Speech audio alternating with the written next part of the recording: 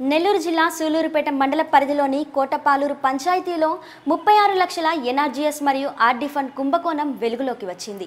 Cement రోడ్ల private layout యజమానులతో చేతులు కలిపి 36 లక్షల సిమెంట్ రోడ్లను ఎస్సీ ఎస్టీ కాలనీలో వేయకుండా యజమానులతో చేతులు కలిపిన వైనం ఆలస్యంగా బయటపడింది. కోటపాలూరు గ్రామ పంచాయతీలో అవినీతికి పాల్పడిన పంచాయతీ కార్యదర్శి కేశవ్ ప్రసాద్, మండల అభివృద్ధి అధికారి శివప్రసాద్లు సూలూరుపేట మండల పరిధిలోని పంచాయతీలోనే పెద్ద పంచాయతీ రాబడి కూడా ఎక్కువే. ఓ ప్రైవేట్ లేఅవుట్లో అక్షరాల 20 లక్షల రూపాయలు ప్రభుత్వ ధనంను ప్రైవేట్ లేఅవుట్ యజమానులకు పట్టం కట్టి లబ్ధి పొందారు.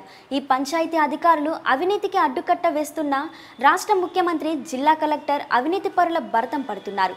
వీరిని లెక్క చేయని కోటపాలూరు గ్రామ పంచాయతీ అధికారులు ప్రభుత్వ నిధులను మరియు ఆర్డీఎఫ్ ఫండ్ను 36 లక్షల రూపాయలతో సుమారు 1000 మీటర్ల సిమెంట్ రోడ్లను ప్రైవేట్ లేఅవుట్లకు అనుమతించి దగ్గరుండి బిల్స్ కూడా పాస్ చేశారు.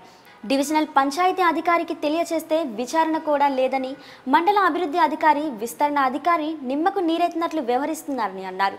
రాష్ట్ర స్థాయి అధికారులు స్పందించి సంబంధిత అధికారులను శాఖాపరమైన చర్యలు తీసుకుంటారని కోటపాలూరు గ్రామ ప్రజలు కోరారు.